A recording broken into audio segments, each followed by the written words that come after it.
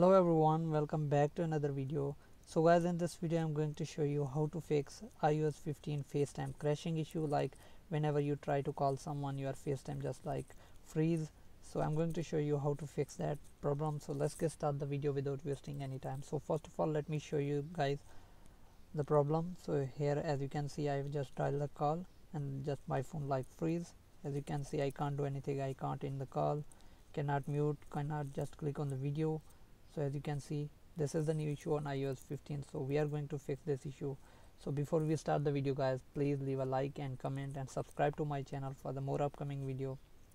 So first of all, close everything guys, just end the call.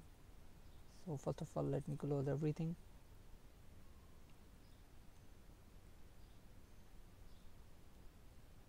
So now that it's closed, now move to the solution. So first of all, go to your contacts. So what is really crashing FaceTime is emoji guys. Just click on the contact you are calling, just remove the emoji from it. So make sure that you have removed emoji from every contact that you are calling on FaceTime. So this is the problem on iOS 15. So now just let me remove the emojis. So now I have removed the emojis. Now I'm going to call it again and let me show you that it's solved. So here is the contact. Now as you can see, everything is working, video is working. Now as you can see, everything is working perfect. So this is how you can fix this issue guys.